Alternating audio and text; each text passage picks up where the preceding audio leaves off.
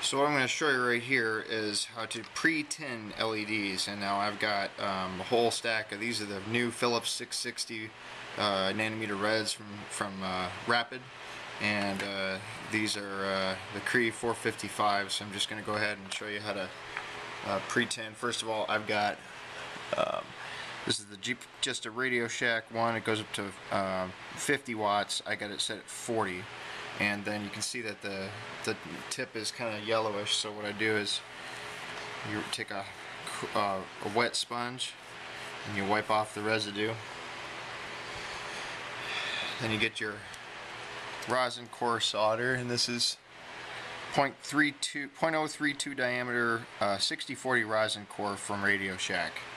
I use a lot of Radio Shack stuff. They also are the only ones that carry the 20 gauge wire for connecting these. Now, the first thing you do is after you figure out which order you're going to do your LEDs in, I do plus to this side, minus to this side, is you touch the soldering iron to the pad and you push the rosin onto it. That's it, right there.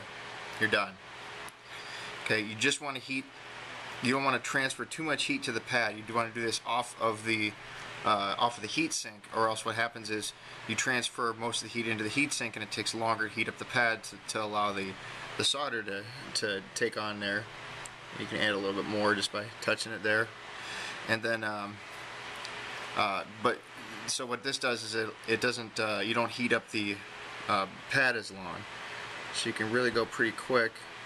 Boom, flip it. Actually, what I like to do is I like to do one side and then let it cool and go to the other side, and that's it. That's it. That's it. Nice and quick. Like I said, you don't heat up the star for that long. Flip it around. Do the other sides. Actually, I gotta wipe my soldering iron, by the way, not something else. There you go. There you go. And straighten it out so you got about now 6 inches there for solder. Just push it on. Notice I'm pushing it on to the tip of the rod, and the rod is heating the pad up, so I don't push it onto the pad. Now I haven't, and one thing I always like to mention as well when I'm doing this is that I'm going to take these off of the stick because they're kind of warpy. You want to make sure you position the soldering iron so that you are not soldering over the top of an LED, because you can easily go right over the top of that LED and fry it. You'll fry the lens. The LED will still work. With the cheaper ones like the Satis LEDs, they have like a little plastic cap that's over them. The Crees and the Philips seem to have their set up where or the, you know, that's the chip right there. There's on the Osrams and the Satis, they have like a dome that's over the LED, and it's kind of like a little what do you want to call it? Just a little plastic lens almost, and you know, that's the 120 degree lens or whatever they want to call it. What you do is you heat the pad up enough so that it takes the solder, and sometimes a little bit more. Remember, you got to leave enough for your wire to connect on, so that you don't, when you put your wire on, all you got to do is touch the bead of the silicone of the rosin or the solder once your soldering iron is hot, and then just shove the wire in place. And actually, what I like to do in that part is tap the or just kind of rub the wire onto the soldering iron tip, and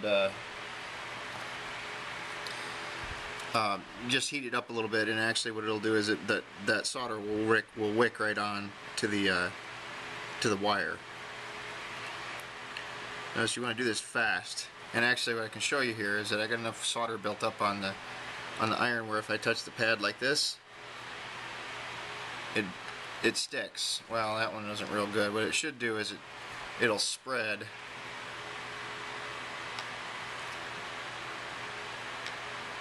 I get my soldering iron is cooled down a little bit here, so I gotta.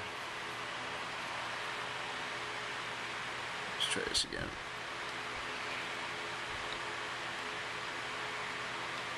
Well, if you get enough solder on there, it'll just, there you go. See that I put the solder on the tip first, and then I tapped it on the pad. And I don't know if that's a better way to do it or not. Probably not, because you want it to bead up. You know, if you get a little point sticking up, oh, that was hot. You get a little point sticking up, then that is not what you want.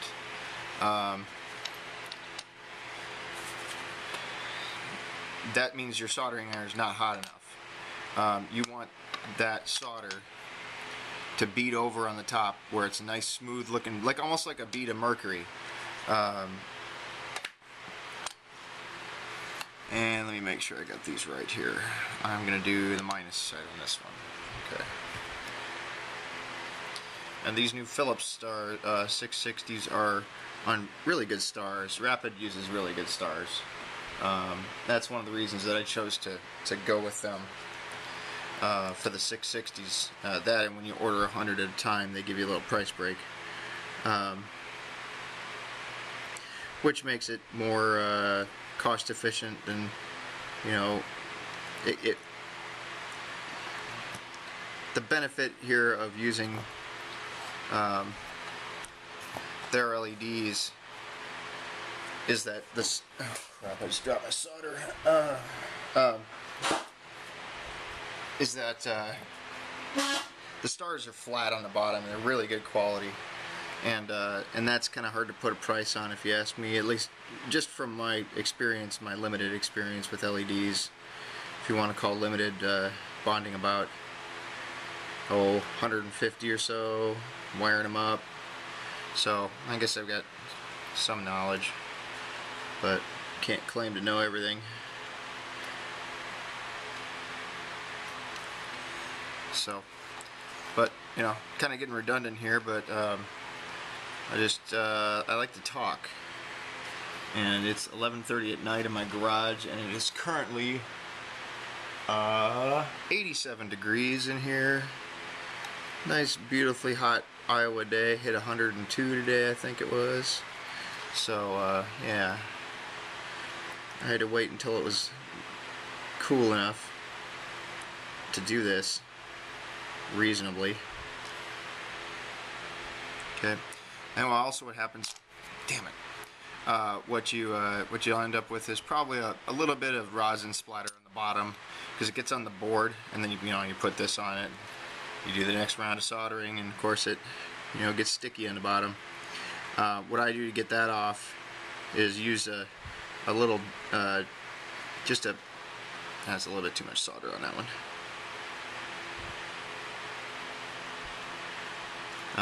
Some people use a solder sucker to do this part, but if you just get it on there, warm it up, pull the soldering iron away, you can get some solder off. Anyways, denatured alcohol works really well just on a paper towel. Get it on the back of the star, just wipe that rosin, comes right off.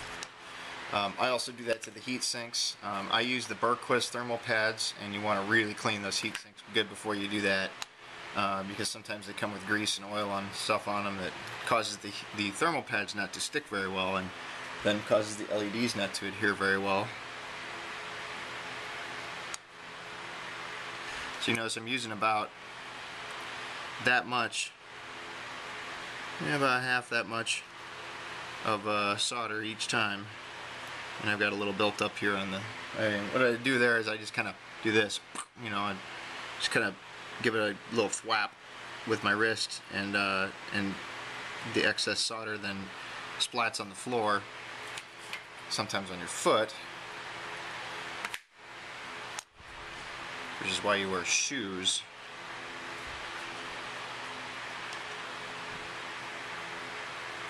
So anyway, pre-tinning LEDs, always a good idea. Keeps the heat from transferring